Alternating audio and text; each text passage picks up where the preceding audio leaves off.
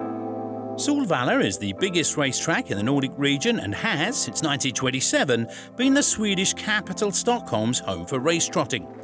Elitloppet is the track's jewel in the crown, and every year the world's best sprinters head to Solvalla the last Sunday in May.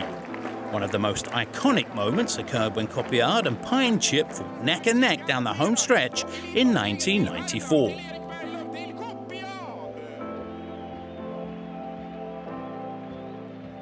Solvalla also arranges the biggest races for 3-year-olds in Sweden during the autumn, Svensk Trav Criterium and Svensk Trav Oaks. To win both the Criterium and Elitloppet is a feat only 3 horses have managed through the years: Remington Crown, From Above and Conny Nobel.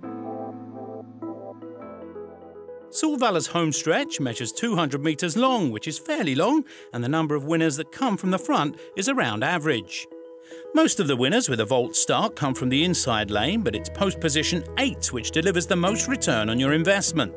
A race position that is more fruitful than others at Solvalla is on the outside of the leader, where 17% of the winners have been positioned.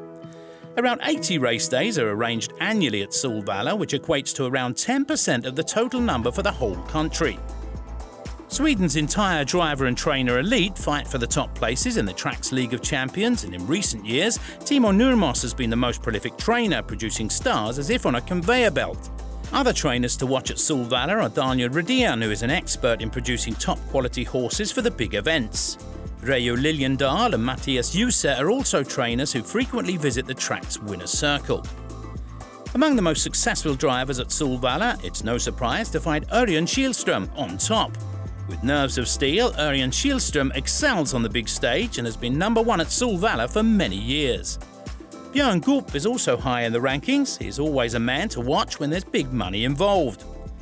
Other drivers that reap success at Solvalla are Jorma Kontio, the Finnish veteran who just keeps on going, Ulf Olsson, who wins races on a daily basis all around Sweden, and Erik Adilson, who recently received praise for having driven more than 10,000 races without receiving a single suspension.